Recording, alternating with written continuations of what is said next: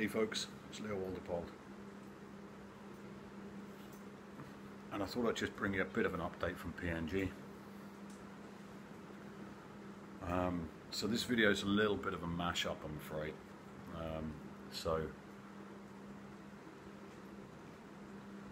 Because I get a very little opportunity really to upload a video to the tube, I'm mashing a couple of things together here.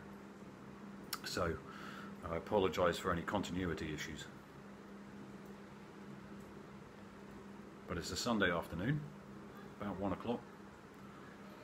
Bonekiake, as they say in the local language here of Kwanwa, which is the language of the Tolai people.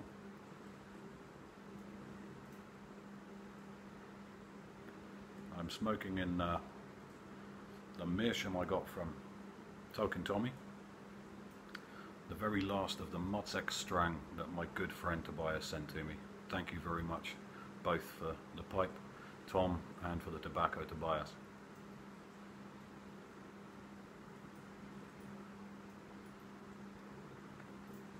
So it's about 35 degrees or so today at least. It's very hot out there in the sun, but I'm sitting underneath a ceiling fan and I'm looking after my friend's house for the weekend and their cat.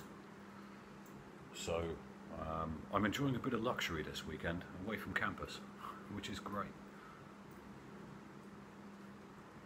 So I've got right where I am, right behind me there is the beach, literally about 20 meters away. And I've got myself here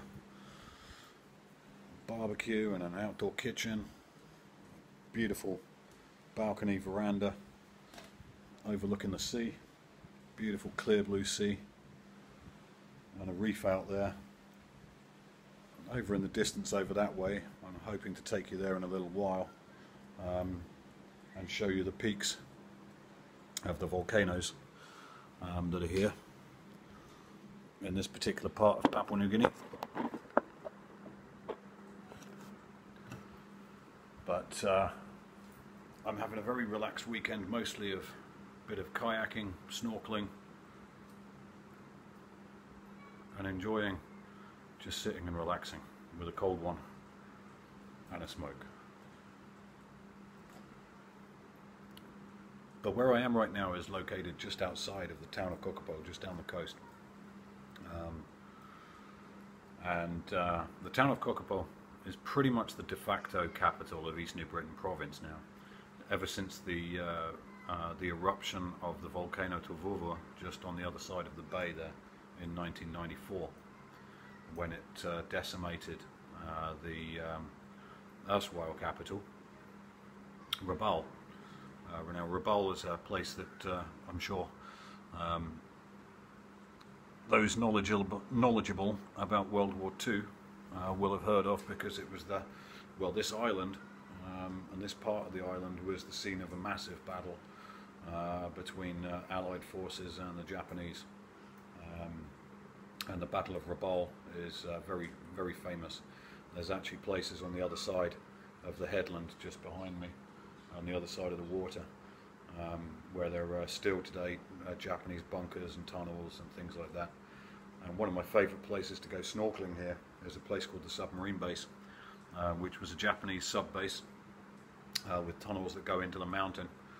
And the coral reef is a shelf that where it drops off is so deep that a submarine could actually come right up almost to the shore, and the Japanese soldiers could run out of the tunnels from underneath the volcano and resupply the sub just by running across the reef, and then the sub would submerge and go off to do what they did. So it's a very interesting place to be around here, a lot of history, a lot of history.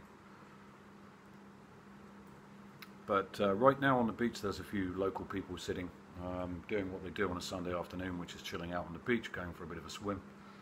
And I'm not really going to disturb them at the moment, but hopefully a little bit later when it's gone a little bit quieter and there's a few less people around, I'll take you down to the beach and show you the volcanoes.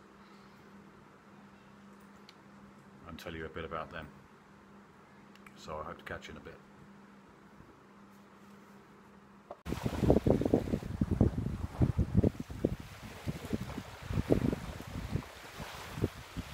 Okay, so behind me, across the bay there, that's Blanche Bay behind me. You can see 3 peaks. 1, 2, and then the little one there, 3. Now that little one is called Tavorva, and that's the active volcano. The other 2 are called Tokimau and Tavui, and they sit on a spit of land called Matupit. So the active volcano Tavorva, right there, that's the one which exploded in 1994. But also at the same time, if I can, I'm not sure if you're going to be able to see, but over over here somewhere, there's actually another one called Vulcan. They both exploded at the same time. Now the interesting thing is, these 3 peaks here, these aren't actually the volcanoes. Tavorva, the live one there, just there, it's only a little guy, but he's like a sleeping dog. And actually the caldera is underneath the water itself. Get my bearings here. Yeah. So this is actually a syndicone, or a stratovolcano. The actual caldera to which it pertains is underneath this stretch of water here. This is part of the Rabaul caldera. So the main volcano is right underneath the water. And it's a big one, and if that ever blows, we'll know about it. But fortunately, there's a really good volcanic observatory up on the hillsides above Rabaul over there.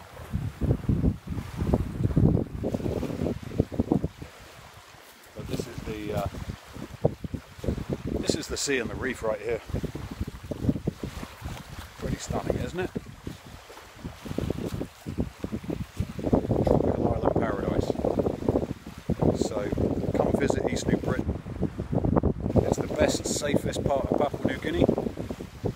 It's got the best reefs. It's got a lot of history. The people here are fantastic. Don't believe what you read on the news or on the internet. It's a great place. Over behind me, now over there behind me, we've got the island of Duke of York Islands, and beyond that, which you probably can't see on this camera, we've got the island of New Ireland. So these are all part of what we call the Bismarck Archipelago, and they all consist of volcanic or coral islands, atolls, things like that. So, pretty stunning place.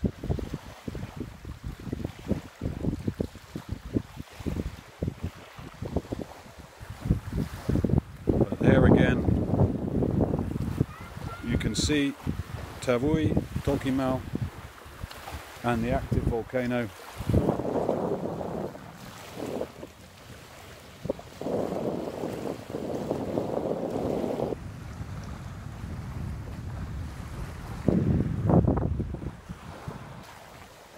So later this month, when my buddy comes back from England, I will have a GoPro, and you'll be able to get some good video of the coral reefs around here when I'm diving, and that I am looking forward to. Now in the meantime, you guys take care, and I'll catch you in a bit. Hey folks, just came out underneath my new house here to do my washing. I'm sitting with a beer and a cigarette, and I noticed a big locust on my water tank.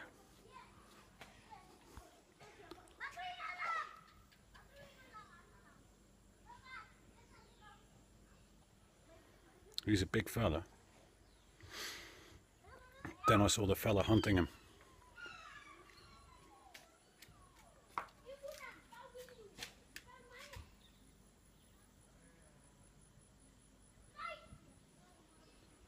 That's Heteropoda venatoria. Very common huntsman spider here in Papua New Guinea. Common and pretty big. They move like greased lightning, like they've got a mini teleport device strapped on their back. It's incredible. I'm still trying to work up the balls to pick the fella up. But in the meantime, I'm going to content myself with watching the show that I expect is about to unfold. Now, unfortunately, I doubt very much you'll get to see it. But I wanted to just share this fella with you. He's a beauty.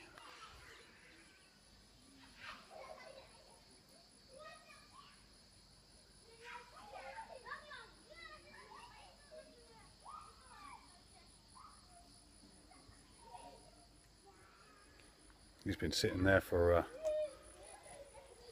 about, well, I've been watching for 20 minutes and he hasn't moved yet.